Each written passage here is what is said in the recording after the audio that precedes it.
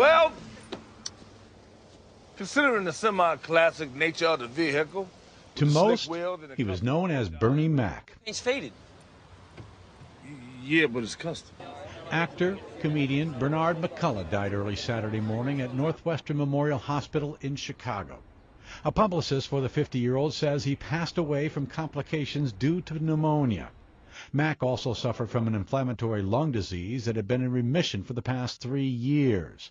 But his publicist said his death was not related to this condition.